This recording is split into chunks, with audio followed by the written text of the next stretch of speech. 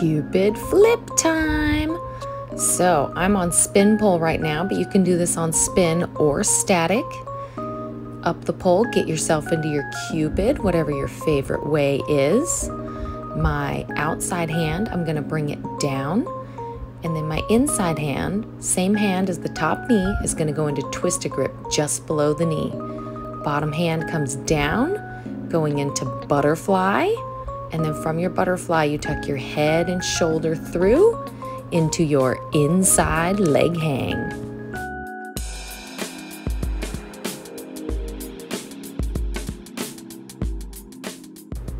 If you want to try this lower to the ground, here's how you can do it from standing.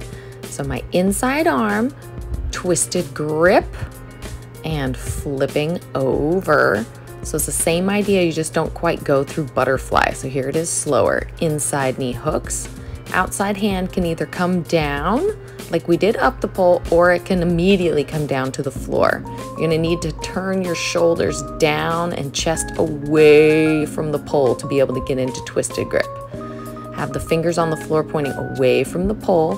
That way you're less likely to hit your head and shoulders on the pole as you flip over.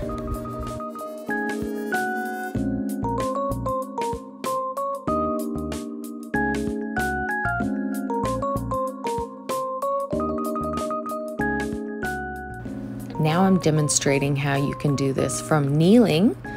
So this one I won't say is easier than the other two, but if you are afraid of going too fast or falling, this gets you the closest to the floor you can get and still be able to go through that same motion of going from your knee hooked on the pole, flipping yourself over and landing in your inside leg hang.